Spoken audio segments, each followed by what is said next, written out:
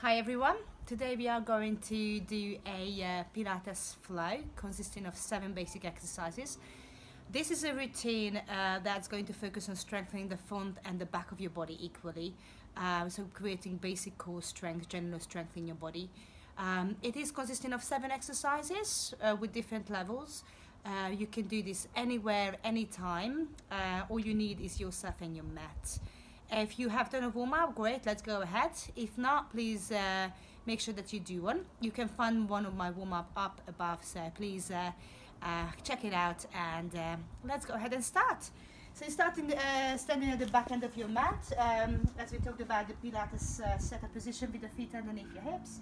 Take a lovely shoulder over, creating that neutral spine, neutral pelvis.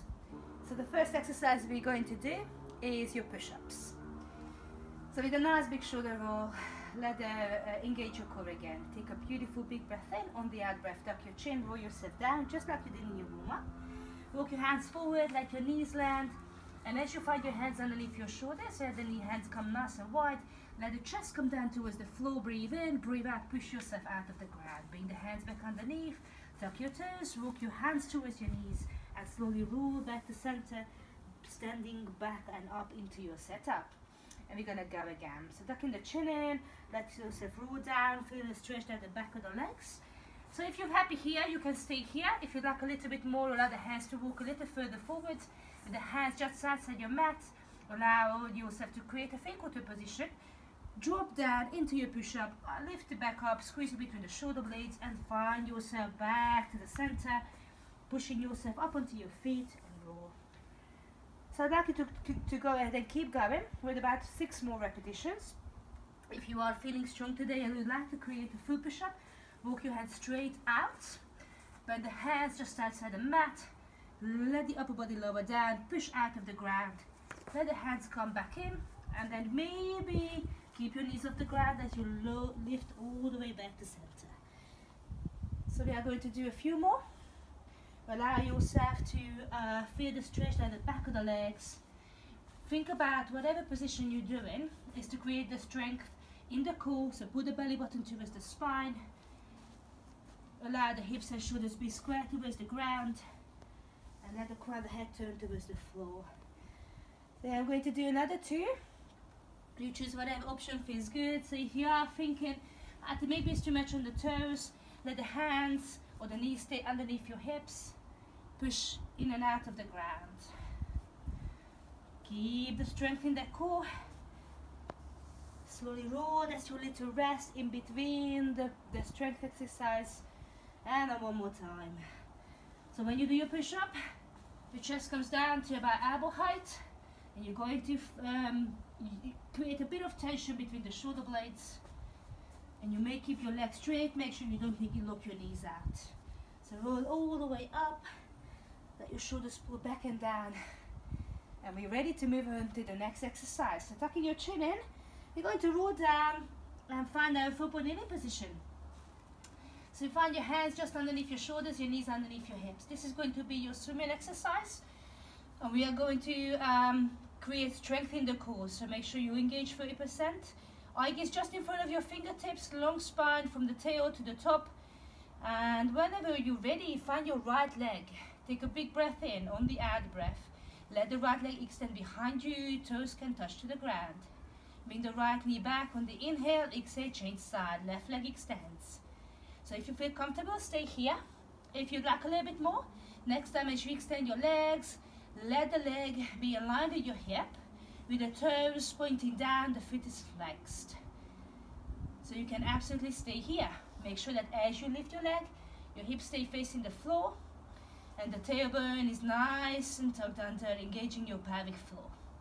Next time, if you feel comfortable, as you extend your right leg, allow the left arm to reach up nice and straight, so you create a straight line. And then the other side, so the arm, the hand pointing towards the midline. Think about joining the energy into the center of the body. Everything is square towards the floor, elbows is nice and soft. So just do another couple here. If you want to work a little harder, next time as you extend your arm, your leg, hold it for a breath. Keep pressing into the heel, reaching through the fingertips. Release back and down. Breathe in out as you reach, and breathe in as you find your way back to center. Think about keeping your powerhouse nice and strong, and then moving through the limbs controlled. Good. Do that again one more time. Reach in, maybe hold it for a little bit longer. Remember, you can always pause and do a few more of the exercises if you'd like to. And this is your last one. Find your way back to center. Allow the hips to push back. Give yourself a nice little stretch. Maybe relax your forehead down on the floor. Nice little child's pose. Nice big breath in, breathing out. Back to your full point kneeling position. So we come to your next exercise, which is your swan dive, strengthening the back of your body. Lower yourself down on the floor. So you're gonna find your belly against the floor, the feet about hip width apart. The arms are going to relax either side of your mat with the shoulders back and down. And whenever you're ready, you're going to put your forehead down. I'm not going to do that so you can hear what I'm saying. So you're gonna have your feet hip width apart and the hips square towards the floor, engage your core. Take a beautiful big breath in. On the out breath, tucking the chin in, gently lift the head off the ground, and then look just in front of your mat, creating a bit of an arch in the back. Breathing in, breathing out to relax back and down. And then we're gonna do that again.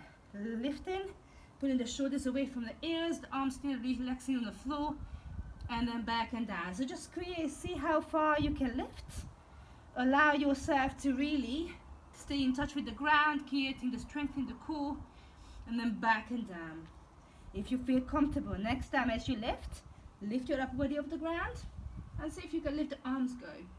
Keep the feet down, allow yourself to relax back and down. So you can do a few more of these. You're going to lift from your upper body. Stay nice and strong for the core, put the shoulders back. Feel the hips pressing into the floor equally. If you'd like to go for a little bit more next time, you are going to lift up.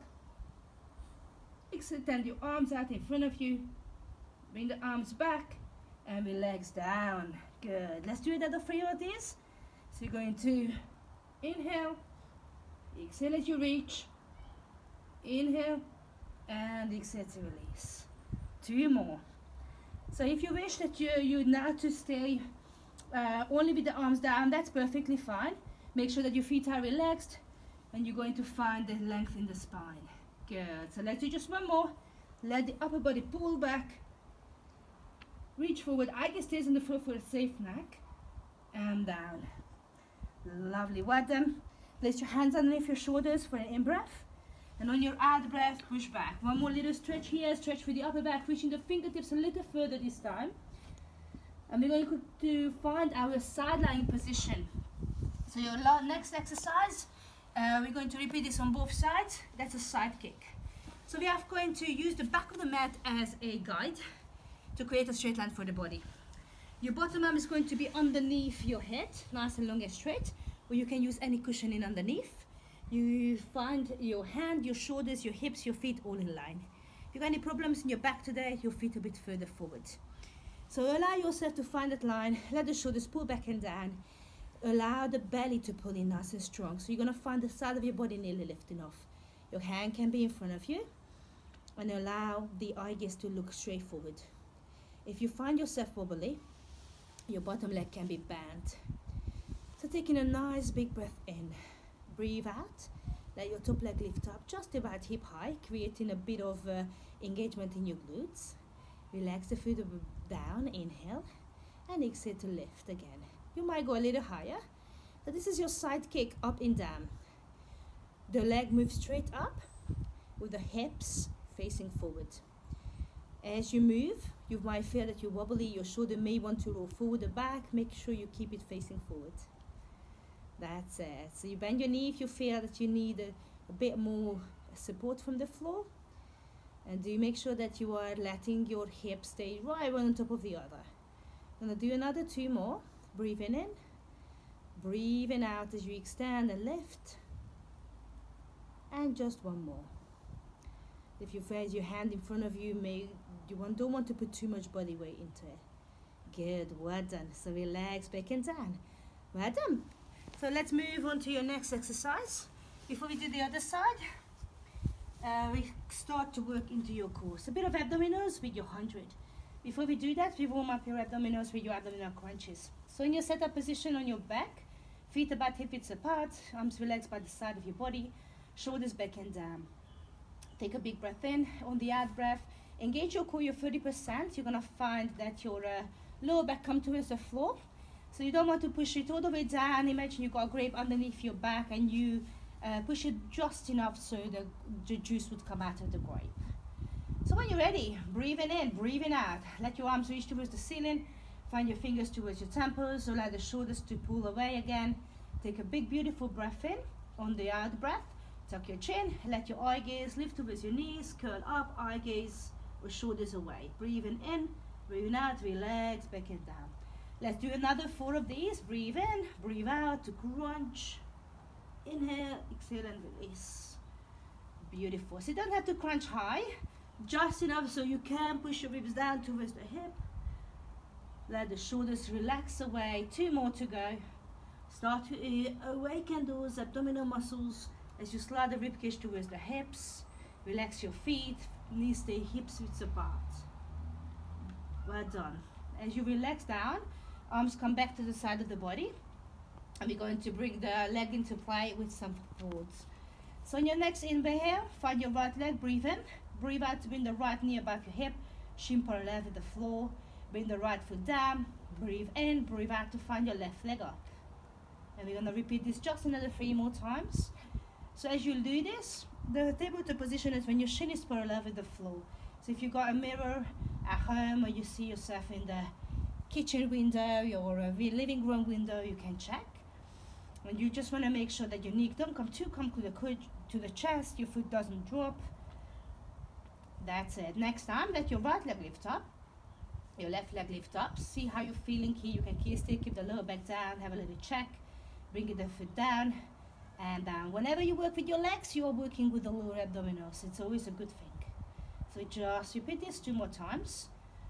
And just see how you're feeling up there. If you feel comfortable, we are going to stay here for your next exercise, which is your 100. So the arms relaxed by the side of the body. Breathing in, breathing out. Tuck your chin towards your chest. And we're going to curl up to find our position where we're going to do your 100 exercise in. So if this is too much for you today, you got a choice to put 1 foot down for an in-breath and then change for the out-breath. You can also put your head down anytime you need to. If you're feeling comfortable here, let's go ahead. So we are going to perform 10 beats of the arms for a breath. 5 beats is an in-breath, 5 beats is an out-breath, and we're going to do 10 full breath. All right, are we ready to go? So let's go ahead. You're going to go 1, 2, 3, 4, 5, out, 2, 3, 4, 5, 1, 2, 3, 4, 5, out, 2, 3, 4, 5. So you're going to count your own rhythm. Maybe work faster or slower than you are. So I'm just going to talk you through what you need to look out for. If you do want to work a little harder, you are going to extend 1 or maybe 2 legs and maybe lift the upper body a little higher. If you want a little bit less, as I said, you can bring the head down. You can maybe relax a foot or maybe both foot down and then keep going with the arms. So it's totally up to you what feels right in your body. One important thing, the arms keep moving. It's a strong position coming from the shoulder. And imagine you're pressing down on springs and they're coming back up. That's it. So by now you probably have finished your 100. So let's take a little rest. You're going to let the knee come towards your chest, hug them in. Let the feet come back and down, and we're taking a full body stretch, extending your arms and your legs away, stretching right through the front of the body. That's it. Well done. Coming back to finish in our shoulder bridge here. So the feet gonna come back into that hip width apart position. Knee aligned with your hips, shoulders down, belly engaged. So always set up. That's really important. So we're moving back into the back of the body, posterior chain strengthening. So whenever you're ready, find your pelvic area. You're going to take a big breath in, and on the out breath, let your tailbone tuck under. So you're going to find the lower part of the back pressing into the ground. Taking a big breath in and breathing out to start to slowly roll the bottom of the ground, the bottom of the spine, the middle of the spine, all the way until you create a line between your shoulders and your knees. Feel the strength on the back of the body. Inhale at the top and exhale to slowly release, reversing the movement, segment by segment, lowering the spine into the floor until you find that your tailbone comes back and down. And we go again, breathing in, tucking the tailbone under, relaxing as you're lifting up. Your pelvis facing the ceiling, your body weight pushing into the feet and into the shoulders. Lower back and down again. Try to keep those knees in line with the hips. Make sure you're moving slow so you keep strengthening. Good. Let's go 2 more. If you do find that you'd like to work a little bit more here, next time as you are at the top of your mat, hold the shoulders, keep the shoulders back into the mat, and you may reach the arms above your head. Make sure you don't put any body weight into the neck area, and then slowly lower back and down. That's it. So you move in again as slow as fast as you want to. You may move faster than me. Every one of us is different. You make sure that you are breathing.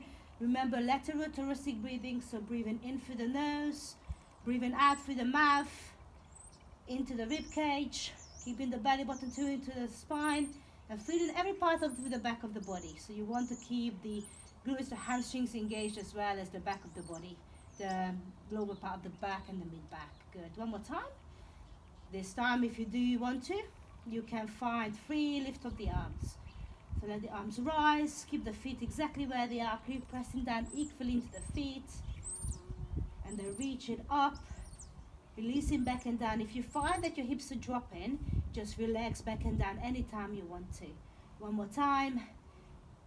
Relax the arms, relax the spine, find your way back and down into the floor. Beautiful work, well done, we needed there. So the knees come into your chest. Give yourself a nice little hug, a bit of self-love that you deserve after your practice. Have a little roll side to side. Beautiful. Whenever you feel ready, you can turn to your side and push yourself up, or you can practice your roll back and then let yourself roll up. And we're simply going to finish with your side kick on the other side. So like that on the left side of your body. And I've got a present right there.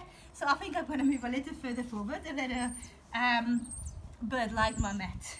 So we're going to find the right and a straight line with the arm underneath or a bit of cushioning under. Find the position, stack your shoulders, your hips one on top of the other. Bend your bottom leg if you need to. Create a big breath, big strength in your core. Inhale, and whenever you're ready on the exhale, let the top leg lift. So do the first couple of lifts, nice and controlled. So Pilates is all about the control. So you're gonna try and find that breath. Breathing out, and releasing the back and down. Start to lift maybe a little bit higher. So you are aiming for about 6 to 8 kicks. And it's all about that control, so flexing through the foot. You can also maybe add a little footwork, so pointing the foot as you lift up, flexing the foot as you relax back and down. I am wobbling a little bit here, because I am lying on not quite flat surface. So it's a bit more challenging, but we always offer challenges, right? So 2 more. Lifting on the in-breath, relaxing on the out-breath, keeping the pelvis facing forward. Try to relax the upper body. Last one here, breathing in. And breathing out. Beautiful work, well done. I think that's the end. So whenever you're ready, allow yourself to lift up. Find your position on your mat. Just going to create a couple of stretches to finish this little session. So find a seated position that feels comfortable, where the shoulders relax away, lengthen through the spine. Take a lovely big breath in as you lift your right arm up and above, stretch through the side of the body, and relax the arm back and down, and then the other side. So just remember, this is not a proper cool down. So I'd like you to do a few more stretches on your mat. I am going to bring you a cool down that's a bit longer with lovely stretches very soon. So as you come back next time, allow the hands to come together. Bring the hands towards me, push through the hands and let the upper back open up, breathing in, breathing out, reach the hands up, lengthen through the front of the body. Bring the arms back and down, let the chest open, keep the chin tucked in as you lift up. And then find your way back to center. And I'd just like to say thank you for practicing with me today. So as you can see, it's very basic exercises that really serves the strength with your core. So I'd like you to comment below, share how you practice today, share the ideas you may have for me to give you further. Subscribe if you like what you say. Maybe find me on Facebook, and I'd love to hear about you. If you can, also share the Pilates love with others. Thank you very much for watching. Keep practicing, keep moving, stay fit and healthy. Bye bye guys.